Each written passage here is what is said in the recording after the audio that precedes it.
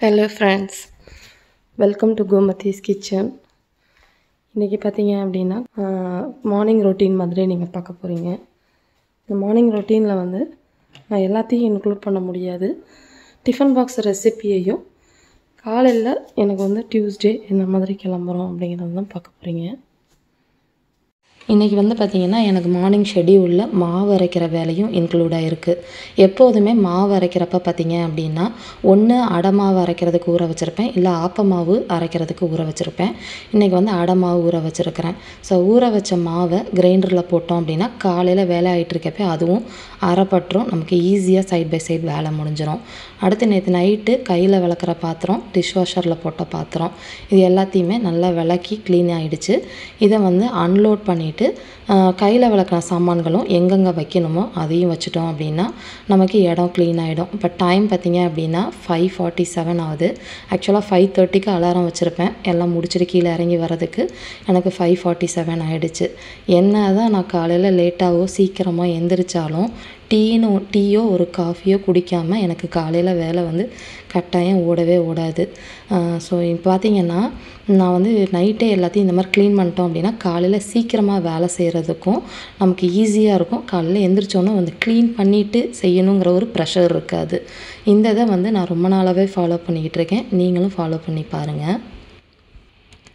இப்போ இன்றைக்கி பார்த்திங்கன்னா வெளியில் கொஞ்சம் மழையாகவும் இருக்குது. நல்லா இன்னும் விடியவே இல்லை. நம்ம 5:45 பார்த்திங்கன்னா நார்மலாக விடியாது, 7 மணி ஆகிடும் வெளிச்சம் வர்றதுக்கு. இன்றைக்கி க்ளவுடியாகவும் மழையாகவும் இருக்கனால சன் வர்றதுக்கு கண்டிப்பாக லேட் ஆகும். வெளியில் பாருங்கள் எவ்வளோ இருட்டாக இருக்குது. பட் 5 மணிக்கே பார்த்திங்கன்னா கார் சவுண்ட்ஸ் எல்லாம் வர ஆரம்பிச்சிடும். நமக்கு ரோட் சைடு ஹவுஸுங்கிறனால நல்லா சவுண்டு கேட்க ஆரம்பிக்கும். பார்த்திங்கன்னா பாலும் காய்ச்சியாச்சு. இன்றைக்கி உரம் ஊற்றிடுவேன். எப்போவுமே டெய்லி காலையில் கொஞ்சம் பால் உரம் ஊற்றுனதுனால பால் அதிகமாக காய்ச்சிருக்கிறேன். டீயும் வந்து எங்கள் ஹஸ்பண்ட் வந்து போட்டுட்டாரு, அவருக்கு எடுத்துட்டாரு. இப்போ எனக்கு வந்து வடிகட்டி எடுத்து வச்சுட்டு நம்ம ரெஃப்ரெஷ் ஆனதுக்கப்புறமா காலையில் சமைக்க வேண்டிய வேலையை ஆரம்பிக்கலாம். எப்படியா இருந்தாலுமே எனக்கு வந்து ஒரு டீயோ ஒரு காஃபியோ காலையில் குடிச்சிடணும். ஏன்னா நம்ம காலையில் எந்திரிச்சோன்னே பசிக்கும் இல்லையா, அதோட நமக்கு வேலை செஞ்சோம் அப்படின்னா வேலைக்கு ஆகாது. காலையில் எந்திரிச்சோன்னா என்ன தான் தண்ணி குடித்தோம் அப்படின்னாலுமே அந்த டீ காஃபிங்கிறது தான் ஒரு எனர்ஜி ட்ரிங்க்கே. அதனால் அதை ஃபஸ்ட்டு நம்ம குடிச்சிடுவோம். இப்போ என்னோடய டீ வந்து ரெடி ஆகிடுச்சு. நான் வந்து டீ ரஸ்கோடு சாப்பிட போகிறேன். காஃபி சாப்பிட்டேன் அப்படின்னா 2 பிரிட்டானியா பிஸ்கெட்டோடு சாப்பிடுவேன். இது என்னோடய ஃபேவரெட்டும் கூட. அது உங்களோட ஃபேவரெட்டாக இருந்துச்சுன்னா கட்டாயம் கமெண்ட் பாக்ஸில் என்கிட்ட ஷேர் பண்ணுங்கள். இதை வந்து நான் குடிச்சிட்டு மலாக வந்து கண்டினியூ பண்ணுறேன். இப்போ பார்த்திங்கன்னா முதல் வேலையாக கிரைண்டரை ஆன் பண்ணி விட்டுட்டேன். கிரைண்டரில் முதல்ல வந்து ஃபஸ்ட்டு எடுத்தோடனே உளுந்தை போட்டுருவோம். உளுந்து அரைப்பட்டதுக்கப்புறமா தான் அரிசி போடுவேன். அப்போ கிரைண்டர் க்ளீன் பண்ணுறப்போ உங்களுக்கு ஈஸியாக இருக்கும். ஸோ இதை அரைச்சிக்கிட்டு இருக்கட்டும். அடுத்து வந்து நம்ம டிஷ்வாஷர் அன்லோட் பண்ணிடலாம். அதை எடுத்துட வேண்டிய சாமான்கள்லாம் அது இருக்க வேண்டிய இடத்துல வச்சுட்டோம் அப்படின்னா நமக்கு வேலை முடிஞ்சோன்னே நம்ம வந்து அந்த இடத்த க்ளீன் பண்ணுறதுக்கு ஈஸி. அடுத்து அடை மாவு வந்து ஊற வச்சுருந்தேன்னு சொன்னேன் இல்லையா, அதுக்கு வந்து வரமிளகாவையும் ஊற வைக்கணும். அதனால் அதில் போட்டு ஊற வச்சுட்டு அடுத்து வந்து இதை வந்து அவல் ஊற வச்சுருக்கேன். அதாவது இட்லிக்கு வந்து பார்த்திங்கன்னா ஒரு கைப்பிடி அவல் வந்து ஊற வைப்பேன். ஸோ நம்ம உளுந்து போகிறப்ப ஊற வச்சோம் அப்படின்னா அரிசி போடுறதுக்குள்ளே அது ஊறிக்கும். அதனால் இப்போ தான் அதை ஊற வச்சுருக்கேன். நான் நைட்டே பார்த்திங்க அப்படின்னா என்னென்ன ரெசிபி செய்யணும்னு பசங்கள்கிட்டையோ இல்லை அவர்கிட்டையோ கேட்டுட்டு லஞ்சுக்கு என்ன வேணும்னு கேட்டுட்டு யோசித்து வச்சுருப்பேன். அதனால் காலையில் வந்து எந்த யோசிக்கிற வேலை இருக்காது. அடுத்து வந்து பால் காய்ச்சினேன்னு சொன்னேன் இல்லையா, அது வந்து கை பொறுக்கிற சூட்டுக்கு வந்ததுக்கப்புறமா ஒரு வரமிளகாவை எடுத்து போட்டுட்டு கொஞ்சம் உரத்தயிர் ஊற்றி உர வச்சுட்டிங்க அப்படின்னா, இப்போ நான் வந்து 7 மணிக்கு உர ஊற்றுறேன் இல்லையா, பாப்பா வந்து 2:45க்கு போயிடுவா. அப்போ சாப்பிட்றப்ப நாங்கள் லஞ்சு சாப்பிட்றப்ப பார்த்திங்கன்னா நல்லா உறைஞ்சி வந்துடும். அடுத்து சமைக்கிறப்ப நான் வந்து சமைக்கிறதுக்கு வேண்டிய தண்ணியை வந்து இந்த மாதிரி ஒரு ஜக்கில் பிடிச்சி பக்கத்தில் வச்சுக்குவேன். ஸோ இங்கிட்டும் நம்ம திரும்பி தண்ணி எடுக்க வேண்டாம் அப்படிங்கிறனால பிடிச்சி வச்சுருக்கேன். அடுத்து வந்து இன்றைக்கி செய்ய போகிற ரெசிபி பார்த்திங்கன்னா மஷ்ரூம் பிரியாணி செய்யலான்னு முடிவு பண்ணியிருக்கிறேன். ஸோ அதுக்கு வேணுங்கிற பாத்திரத்தை எடுத்து அடுப்பில் வச்சாச்சு. இப்போ பிரியாணி ரெசிபியை மட்டும் இப்போ பார்த்துடலாம். இப்போ பிரியாணி பார்த்திங்கன்னா நான் 1 கப் அளவுள்ள அரிசியை வச்சு பிரியாணி செய்ய போகிறேன். குக்கரில் செய்ய போகிறோம். அதுக்கு குக்கரில் வந்து பார்த்திங்க அப்படின்னா 2 டேபிள் ஸ்பூன் அளவுக்கு எண்ணெய் சேர்த்துக்கோங்க. ஒரு அரை டீஸ்பூன் அளவுக்கு நெய் சேர்த்துக்கலாம். இப்போ வந்து நான் அரிசியை வந்து 20 நிமிஷம் ஊறணும். பாசுமதி அரிசி, அதனால் இது சைடில் வந்து ஊற வச்சுடுங்க. நான் சொல்கிற அளவு தண்ணி பார்த்திங்கன்னா அரிசி 20 நிமிஷம் ஊறியிருக்கணும். இப்போ எண்ணெய் நல்லா சூடானதுக்கப்புறமா ஒரு சின்ன பீஸ் பட்டை, ஒரு இடித்த ஏலக்காய் பச்சை கலரு, அதேமாதிரி 2 கிராம்பு சேர்த்துருக்கிறேன். அதேமாதிரி 2 பிரிஞ்சி இலை சேர்த்துக்கோங்க. வேறு எந்த கரம் மசாலா இருக்கோ நீங்கள் அது கூட சேர்த்துக்கலாம். பட் இதுவே தாராளமாக போதுமானது. இது நல்லா பொரிஞ்சு செவந்து வரணும். அப்போ தான் அந்த கரம் மசாலா ஃப்ளேவர் நம்ம பிரியாணிக்கு கிடைக்கும். இப்போ இந்த அளவுக்கு நல்லா பொரிஞ்சு செவந்ததுக்கப்புறமா 1 கப் அரிசிக்கு ஒரு பெரிய வெங்காயம்ங்கிறது கணக்கு. ஸ்லைஸ் பண்ணதுன்னு பார்த்தீங்கன்னா 1 கப் அளவுக்கு இருக்கும். இதை வந்து இந்த மிதமான தீயிலே வச்சு நல்லா பொன்னிறமாக வர அளவுக்கு வதக்கி எடுத்துக்கோங்க. இப்போ பார்த்தீங்கன்னா இந்த அளவுக்கு வதங்கினா சரியாக இருக்கும். இப்போ வந்து நம்ம இஞ்சி பூண்டு பேஸ்ட்டு சேர்த்துடலாம். இதுக்கு 1/2 டேபிள் ஸ்பூன் அளவுக்கு இஞ்சி பூண்டு விழுது சேர்த்துட்டு ஒரு மிதமான தீயிலே அதோட பச்சை வாசனை போகிற அளவுக்கு வதக்கி எடுத்துக்கோங்க. இந்த அளவுக்கு பச்சை வாசனை நல்லா போயிட்டுருக்கப்பயே பார்த்திங்கன்னா பச்சை மிளகாய் தான் காரத்துக்கு மெயினாக போடுவேன். அதனால் ஒரு 4 பச்சை மிளகாவை கீறிட்டு போட்டுட்டு இதோடய சேர்த்து வதக்கிக்கலாம். இப்போ பார்த்தீங்கன்னா பச்சை மிளகாவும் வதங்கிருச்சு, இஞ்சி பூண்டும் பச்சை வாசனை போயிடுச்சு. இப்போ 1/2 கப் அளவுக்கு தக்காளி, அதாவது ஒரு பெரிய சைஸ் வெங்காயம் எடுத்திங்கன்னா அதில் பாதி தக்காளி தான், அதே சைஸில் உள்ள தக்காளி, அப்படின்னா சின்ன தக்காளியாக ஒன்று எடுத்து கட் பண்ணி போட்டுக்கோங்க. இது நல்லா குழைவாகிற அளவுக்கு வதக்கிக்கணும். இந்த அளவுக்கு நல்லா குழைவாக வந்ததுக்கப்புறமா புதினா இலையும் மல்லி இலையும் சேர்த்துக்கணும். ரெண்டுமே பார்த்திங்கன்னா 1/4 கப் எடுத்து போட்டிங்க அப்படின்னா சரியாக இருக்கும். இதோடவே நம்ம வந்து மஷ்ரூமையும் சேர்த்து போட்டுக்கலாம். மஷ்ரூம் பார்த்திங்கன்னா ஒரு 10லேருந்து 15 மஷ்ரூம், அதாவது 1/4 கப் அளவுக்கு இருக்குது, அதை சேர்த்துக்கலாம். உங்களுக்கு வந்து மஷ்ரூம் பிடிக்காது அப்படின்னா மீல் மேக்கர் சேர்த்துக்கலாம், இல்லை மிக்சடு வெஜிடபிள்ஸாக சேர்த்துக்கலாம், இல்லை வெறும் காலிஃப்ளவர் கூட போட்டு செய்யலாம், ரொம்பவே நல்லாயிருக்கும். இது எல்லாத்தையுமே போட்டுட்டு நல்லா வந்து மஷ்ரூம்லேருந்து தண்ணி வரும் வதக்க. இது நல்லா வதங்கி தண்ணி வந்துட்டு அது சுண்டிடணும். அதுக்கப்புறம் தான் மெஷரிங் தண்ணி ஊற்றணும். அதுக்கு முன்னாடியே ஊற்றணும் அப்படின்னா தண்ணி மெஷர்மெண்ட் அதிகமாகிடும். இது வதங்கிக்கிட்டு இருக்கப்பே பார்த்தீங்கன்னா பச்சை பட்டாணி கொஞ்சம் சேர்த்துக்கிறேன். அது பார்க்கவும் நல்லாயிருக்கும், டேஸ்ட்டாகவும் இருக்கும் இந்த பிரியாணிக்கு.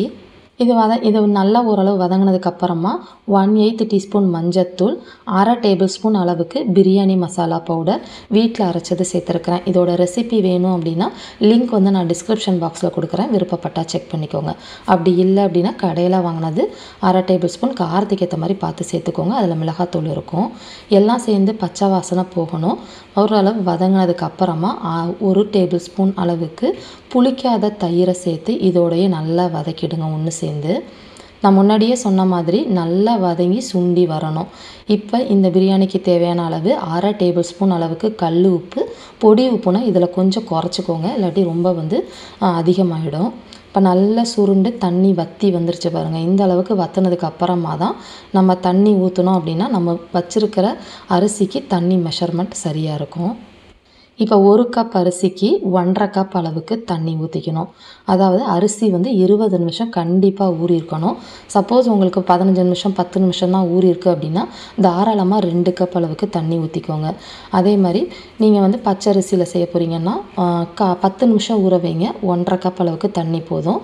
புழுங்கல் அரிசியில் செய்ய போகிறீங்க அப்படின்னா 1 கப் அரிசிக்கு 2 கப்பு தண்ணி. சீரக சம்பாவில் செய்ய போகிறீங்கன்னா ஊற வைக்க வேண்டாம், 2 கப் அளவுக்கு தண்ணி ஊற்றி டைரெக்டாக அரிசியை போட்டுருங்க. இந்த அளவுக்கு நல்ல கொதி வந்ததுக்கு அப்புறமா தான் அரிசியை போடணும். ஒரு பிகினர்ஸ்க்கு டிப்ஸு, நீங்கள் இந்த தண்ணியை எடுத்து டேஸ்ட் பண்ணிங்கன்னா உப்பு வந்து ஒரு கல் கூட இருக்கணும். அந்த மாதிரி இருந்தால் பிரியாணி ரெடி ஆனோன்னா அரிசிக்கு கரெக்டாக இருக்கும் நம்ம உப்பு. இப்போ அரிசியை போட்டுட்டு கொஞ்சம் மெதுவாக கலந்து கொடுத்துருங்க. வேகமாக கலந்தீங்க அப்படின்னா ஊறின அரிசிக்கு அதுக்கும் உடைய ஆரம்பிச்சிடும். நம்ம தண்ணியை வந்து ஃபுல்லாக வடிச்சிட்டு தான் சேர்க்கணும். அதில் எதுவும் தண்ணி ஊற்றுனீங்க அப்படின்னா கட்டாயம் குழஞ்சி போயிடும். லைட்டாக கலந்துட்டு குக்கரை மூடி வெயிட் வச்சு ஒரு மிதமான தீயில் ஒரே ஒரு விசில் விடணும். அதாவது உங்களை விசில் வந்து வேறு மாதிரி இருக்குது, உங்கள் குக்கருக்கு ஏற்ற மாதிரி மாற்றி சொல்லுங்கன்னு சொல்லியிருந்தாங்க போன தடவை வீடியோவில். மிதமான தீயில் 5லேருந்து 7 நிமிஷம் வச்சு எடுத்து வச்சுடுங்க, சரியாக இருக்கும். இப்போ பார்த்தீங்கன்னா நான் விசில் கண்ட்ரோல் ஆனதுக்கப்புறமா பிரியாணி எப்படி நல்லா பொலன்னு இருக்குது பாருங்கள். நல்லா வெந்து இருக்கணும். அரிசி வந்து பார்த்திங்கன்னா பொலன்னு இருக்கணும். ரொம்ப ட்ரையாக இருந்துச்சுன்னா டிஃபன் பாக்ஸ் கொடுக்குறப்ப அவங்க சாப்பிட்றப்ப ரொம்ப ட்ரையாக இருக்கும். அதனால் இந்த அளவுக்கு இருக்கிற மாதிரி பார்த்துக்கோங்க. விருப்பப்பட்டால் மேலே கொஞ்சமாக நெய் கூட சேர்த்துக்கலாம். பட் நான் வந்து இதில் சேர்க்க போகிறது கிடையாது. இப்போ அடுத்து வந்து நான் உருளைக்கிழங்கு வறுவலுக்கு ரெடி பண்ணிக்கிட்டு இருக்கேன். அதாவது மசால் வறுவல் மாதிரி செய்ய போகிறேன். இந்த ரெசிபி ஏற்கனவே வந்து வீடியோவில் நம்ம சேனலில் வந்து போஸ்ட் பண்ணியிருக்கேன். அதோட வீடியோ லிங்க் டிஸ்கிரிப்ஷன் பாக்ஸில் கொடுக்குறேன், விருப்பப்பட்டால் செக் பண்ணிக்கோங்க. ஆக்சுவலாக பெரியவளுக்கு பார்த்திங்கன்னா டைம் வந்து ஆயிடுச்சு. அவங்க வந்து 7:45க்கு வீட்டை விட்டு கிளம்புவாங்க. 7:45லேருந்து 7:50க்கு அவள் வீட்டை விட்டு கிளம்புவா. ஸோ சாம்பாருக்கு பருப்பு வெந்து தான் இருக்குது, இன்னும் ரெடி ஆகலை. எப்போதுமே ஏதாவது ஒரு சட்னி வந்து ஃப்ரிட்ஜில் வச்சுருப்பேன், டக்குன்னு இட்லியோ தோசையை கொடுத்துருப்பேன். இன்றைக்கி அதுவுமே இல்லை. அதனால் அவள் என்ன கேட்டான்னா எக் கெசடியா செஞ்சு கொடுங்க அப்படின்னு சொல்லி கேட்டாள். அந்த ரெசிபி வந்து நான் அடுத்த வீடியோவில் உங்களுக்கு ஆட் பண்ணுறேன். அது ஒரு மெக்சிகன் ரெசிபி, ரொம்ப ஹெல்த்தியான ரெசிபியும் கூட. இந்த பெரியவளுக்கு வந்து பார்த்திங்கன்னா லஞ்ச் பாக்ஸு நான் கட்டி கொடுக்க மாட்டேன். அவங்களுக்கு லஞ்சு வந்து பார்த்திங்கன்னா 11:17க்கு லஞ்சு. ஸோ 11:10 போல் போய் அவளுக்கு லஞ்சை வந்து ஸ்கூலில் ட்ராப் பண்ணி வச்சுட்டேன் அப்படின்னா சூடாகவும் சாப்பிடுவா, எந்த சாப்பாடு கொடுத்தாலும் சாப்பிட்ருவா. இன்னைக்கு என்னோட மூடை பொறுத்தது. அவங்க பிரேக்ஃபாஸ்ட் சாப்பிட்டுட்டு கிளம்பிட்டாங்க. இப்போ ஸ்கூல் வந்து பார்த்திங்கன்னா நடந்து போகிற தூரம் தான். ஸ்கூல்லேருந்து நடந்து வந்தால் நம்ம வீடு தான் ஃபஸ்ட்டு வீடு, அதனால் அவள் நடந்து போயிடுவாள். பெரியவங்கிறனால சமைச்சு கொடுக்குற வேலை மட்டும்தான். மற்றபடி பார்த்திங்கன்னா அவளே ரெடியாகி கிளம்பிடுவாள். சரி, குட் மார்னிங். கிளம்புனோடனே பார்த்திங்கன்னா சின்னவளையும் எழுப்பி விட்ருவேன். அப்போ தான் எனக்கு கரெக்டாக இருக்கும். 7:50க்கு எந்திரிப்பாங்க. மற்றபடி அவங்க அப்பாவே வந்து பல்லு தேய்ச்சி விட்டுட்டு அதே மாதிரி ஸ்கூலுக்கு கிளப்பி விட்றதுக்கு குளிப்பாட்டி எல்லாம் ரெடி பண்ணி கொடுத்துருவாரு. சாப்பாடு ஊட்டி மற்றபடி அவளுக்கு ஸ்நாக்ஸ் பாக்ஸ் ரெடி பண்ணி வைக்கிறது மட்டும்தான் என் வேலை. உளுந்து வலித்து அரிசியும் ரெடி ஆகிடுச்சு. இப்போ 8:20 ஆகிடுச்சு பார்த்திங்கன்னா டைமு. ஸோ அப்பப்போ வேலை முடிக்க கையில் விளக்குற பாத்திரத்தை ஒரு சைடையும் மற்ற பாத்திரத்தை இன்னொரு சிங்க்லேயும் வச்சுருக்கேன். இப்போ அவங்களுக்கு வந்து சின்னவங்களுக்கு வந்து பால் கொடுக்கணும். அடுத்து வந்து சட்னிக்கு தாளிக்கணும். ஸோ சட்னி தாளிச்சாச்சு, சாம்பார் ரெடி ஆயாச்சு, இட்லிக்கு சாம்பார், அடுத்து வந்து பிரியாணி, உருளைக்கிழங்கு வறுவல். இப்போ தயிர் பச்சடி செய்யணும், 2 பேத்துக்கு தோசை ஊற்றணும். டிஃபன் பாக்ஸுக்கும் பாக்ஸ் வந்து எடுத்து வச்சுட்டேன். அவர் வந்து 8:35க்கு வீட்டிலேருந்து கிளம்புவார். நாங்கள் 8:45க்கு வீட்டிலேருந்து கிளம்பணும். சைட் பை சைடு அவங்களுக்கு வேணுங்கிற வேலையை முடிச்சுட்டு எல்லாத்தையும் ரெடி பண்ணி வச்சுட்டேன் நான். இதுக்கு மேலே எல்லாத்தையும் வீடியோ எடுக்க முடியாது, நாங்கள் சாப்பிட்டுட்டு கிளம்ப வேண்டியது தான். அடை மாவு வந்து நான் வந்து தான் அரைக்கணும். அரிசி மாவும் உளுந்து மாவும் பார்த்திங்கன்னா அரைஞ்சிருச்சு. உப்பையும் போட்டு கலந்து இதிலே அரைப்பட்டு வச்சாச்சு. இப்போ வந்து வழித்து வச்சுட்டு கிரைண்டர் கழுவுறதை வந்து பாத்திரம் விளக்குறதெல்லாம் ஸ்கூலில் விட்டுட்டு வந்து தான் நான் கண்டினியூ பண்ணணும். இப்போ டிஃபன் பாக்ஸுக்கு பார்த்திங்கன்னா மஷ்ரூம் பிரியாணி செஞ்சுருக்கேன், ஆனியன் ரைத்தா பண்ணியிருக்கேன். அடுத்து வந்து தாளித்து வச்ச தயிர் சாதம். இந்த மாதிரி குளிர்காலத்துலலாம் பார்த்திங்கன்னா தாளித்து வச்சு தயிர் சாதம் சாப்பிட்றது ரொம்பவே நல்லாயிருக்கும். அடுத்து வந்து நம்மளோட உருளைக்கிழங்கு மசால் வறுவல். இதுதான் வந்து இவங்களோட இன்றைக்கி லஞ்சு. எங்களோட லஞ்சு, இவங்களோடதுன்னு இல்லை, எங்களோட லஞ்சு. நைட்டு வந்து அடையோ அப்படி இல்லைன்னா மிச்சம் இருக்கிற சாம்பாரையோ சட்னியோ வச்சு டின்னருக்கு இட்லி தோசை சாப்பிட்டுக்கலாம். இப்போ சின்னவங்களும் ஸ்கூலுக்கு கிளம்பிட்டாங்க, கிளம்ப வேண்டியது தான். அவ்வளோதான், நாங்கள் வந்து இப்போ கிளம்பியாச்சு.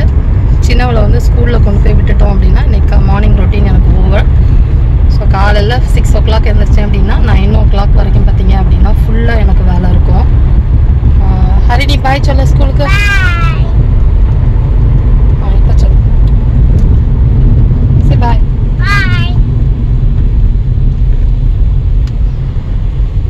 உங்கள் எல்லாத்துக்கும் இந்த vlog வந்து பிடிச்சிருக்கும்னு நினைக்கிறேன். பிடிச்சிருந்துச்சு அப்படின்னா லைக் பண்ணுங்கள், கமெண்ட் பண்ணுங்கள். இதே மாதிரி நிறைய வீடியோஸ் வேணும் அப்படின்னா கோமதிஸ் சேனலை மறக்காமல் சப்ஸ்கிரைப் பண்ணி வச்சுக்கோங்க. தேங்க்ஸ் ஃபார் வாட்சிங்.